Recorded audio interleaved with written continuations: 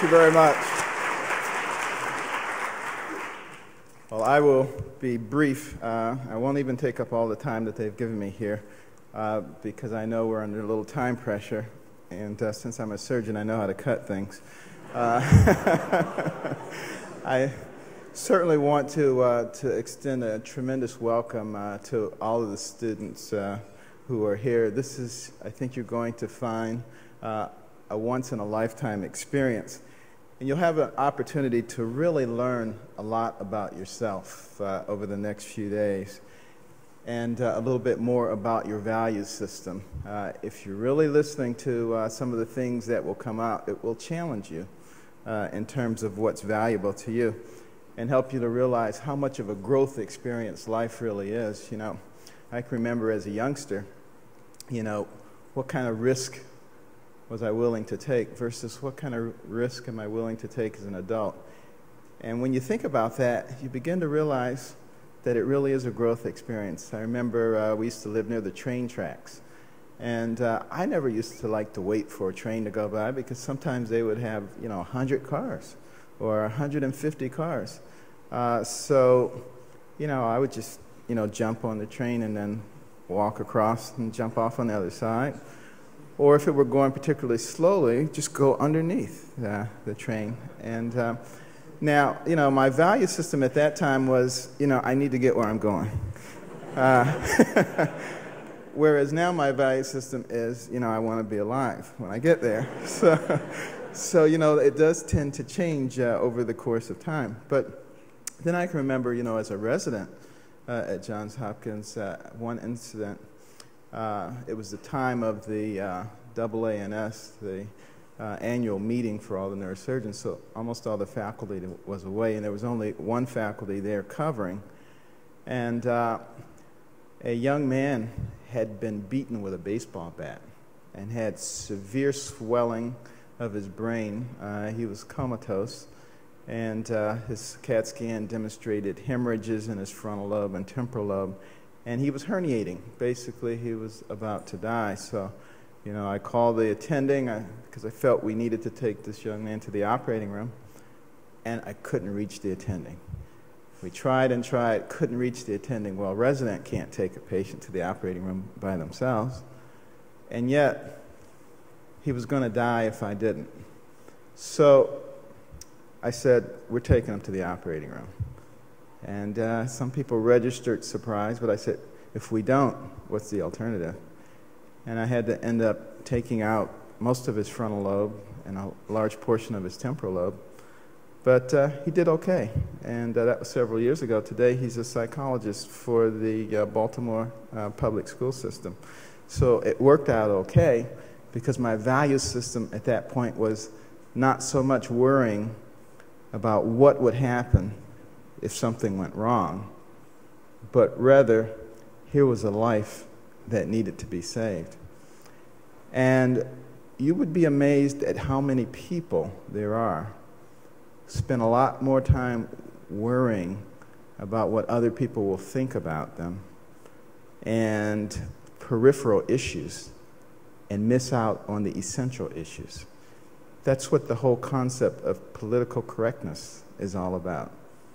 I need to make sure that I stay right here in this comfort zone, in this mainstream of thinking, so that no one will think I'm weird. Well, I think you'll find in the course of history that the people who've had the most significant impacts in their sphere of influence have not necessarily been those people who want to stay in that safety zone of political correctness. But of course, in terms of assessing the risk that you take by stepping outside, you have to know what your own value system is. And I hope over these few days, you actually will have the opportunity to spend time thinking about what do I really believe in? What is truly important to me? And not just follow the party line. You know, if you follow the party line, you end up with things like, you know, the United States Congress, where you get nothing done because people are just bickering and thinking about what's good for their side versus what's good for another side. And, you know, I give a lot of medical school commencements, and I tell the doctors how important it is to get involved in their communities. You know, in this country, you know, at the last turn of the century, not the most recent one, you know, physicians were much more involved in their communities. And now we've withdrawn into our laboratories and our operating rooms and our clinics, and we don't get out there. And I was talking to Senator Bill Frist a few years ago. He said, you know, Bill, there's only one physician in the Senate. He said, but, you know, if you go back in 25-year blocks, it changes. 25 years ago, there were 2. 25 years before that, there were 6, and you keep going back to the very first Congress, there were 46.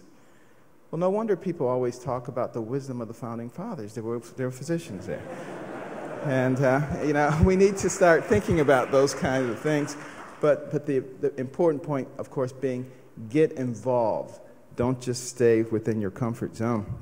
And, you know, if you really want to gain fulfillment in life, think about how incredible your brain is. The human brain, the most sophisticated organ system in the universe. Your brain remembers everything you've ever seen, everything you have ever heard, and it influences you. So you need to be careful about what you put in there. But I want you to respond to a question. How many people here remember your birthday? Can I just see your hand? Okay, it's almost unanimous. Okay, now, what did your brain have to do for you to respond to that question to give you an idea of how sophisticated your brain is?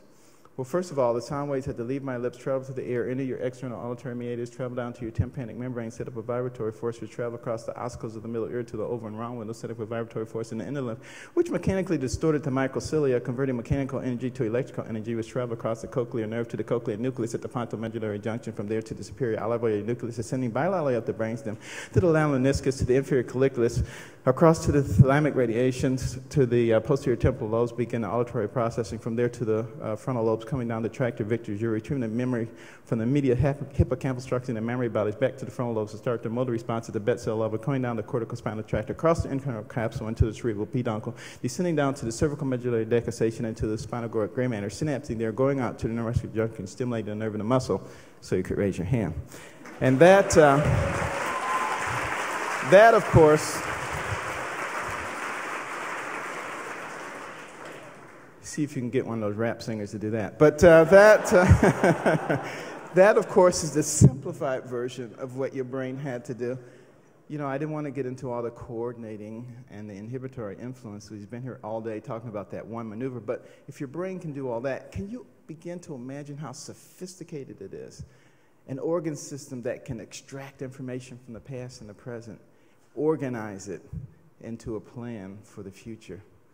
We're the only creatures with the capability of doing that, which means we have some responsibility. And we each have a sphere of influence. And I hope you'll be thinking about that throughout this conference, your sphere of influence and what you can do with it, recognizing that virtually all strife in the world, be it strife in the home, strife in the city, or strife between countries, comes from selfishness. I have to have it my way. You impinged upon my rights. You did this to my people. You know, and if you can start using that enormous brain to learn how to remove oneself from the center of the equation and take the risk of letting somebody else be right, take the risk of being able to consider broadly many points of view. Take the simple risk of saying hello to people in the elevator. You may have to practice CPR, but talk to people in the elevator. Put yourself out on the limb. Because can you imagine in your sphere of influence what kind of world we could have if everyone began to think of others first and not just of themselves? We have the capability of doing that. We call ourselves civilized human beings, and yet we continue to fight at the same rate that the barbarians did 2,000 years ago. I think there are people in this room who, utilizing that enormous brain and understanding that sphere of influence, can change that. And I challenge you to think about that over these few days. Thank you.